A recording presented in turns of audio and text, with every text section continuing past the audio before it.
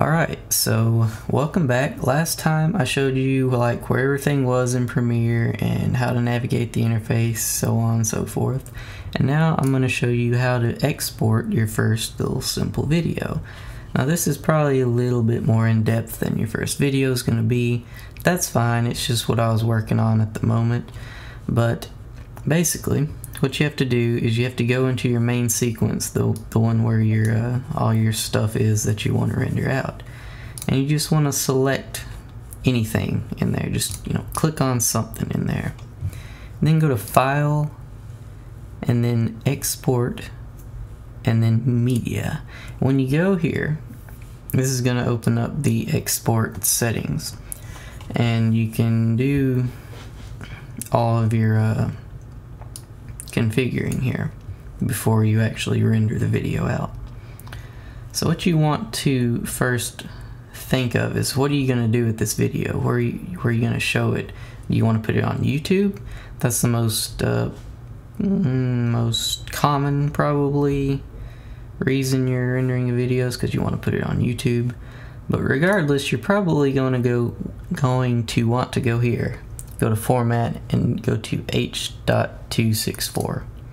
That's kind of the standard for video right now, and if you don't know what it is, then you don't really have to worry about it much. It's just what you should pick. And next, on preset, you have a few options.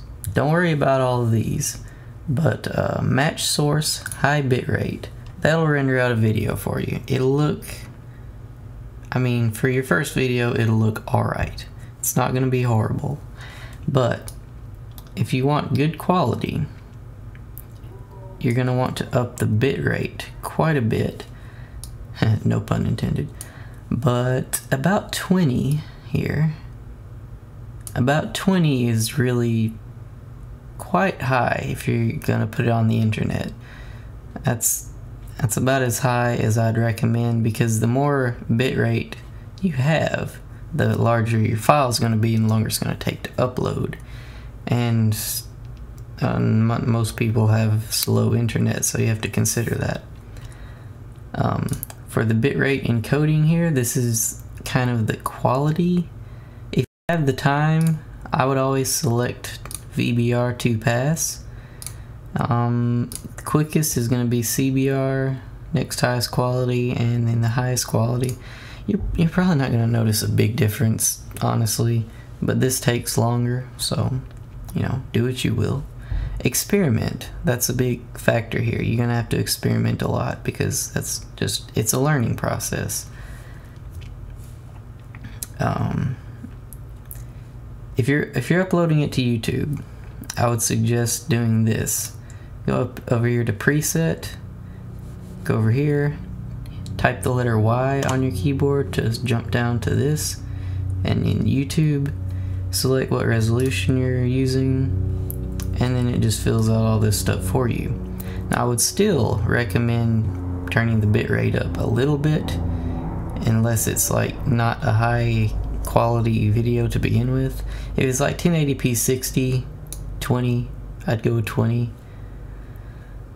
Sometimes I go up to like 50 just because I can, and upload speed's not really a problem for me, but 20 is high quality, for YouTube. It's better than YouTube will play back, so yeah. Next, we have audio. I wouldn't worry with it. I wouldn't worry with it. I wouldn't worry with any of this. If you want to just render out a specific part of the video, you can go down here and you can adjust these to the part that you want to render out, and you can take this and drag through it like a little preview if you want. And I'm gonna make it go for the whole thing now. When you're ready to render it out, when you have your settings like you want them to be, you have two options. You can export it, which will render it immediately, or you can queue it.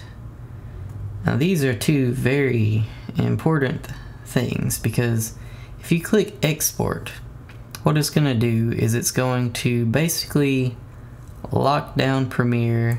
You can't use it until it's done rendering your video, and it's going to be pegging out your CPU. It's your computer's basically useless while it's doing this, because you can't minimize Premiere, you can't do anything really. It's just not really an ideal situation. I mean, you can try it if you wish. It's not going to affect the quality at all. But what I do is I click Q, and what that does is it exports it into Adobe Media Encoder. And this is a separate program made or dedicated entirely to rendering out videos. And you'll see your video comes up over here. And pretty much all you're concerned with at this point is where you want it to go. So click here and it'll give you a folder. This is where it's going to output the video. So go to where you want the video to be rendered into.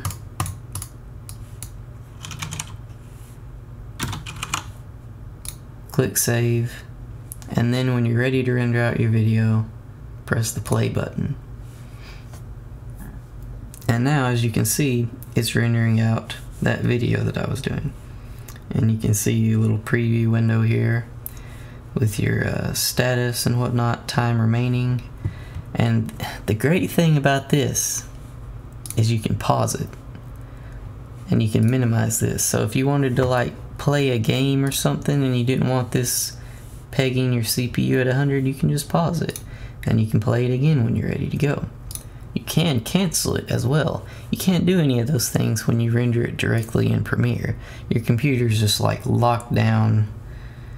It's useless. So there's your rendering tips, I guess. If you want like specific settings, like how to get the best quality and whatnot, there's plenty of videos on that, honestly. You can just type that into YouTube. That's not really what this video is for, so hopefully this was useful. If it was, feel free to leave a like, subscribe if you want more. I'm going to be making a few more of these, because the first one seemed to do fairly well. So see you guys in the next video. Thanks for watching.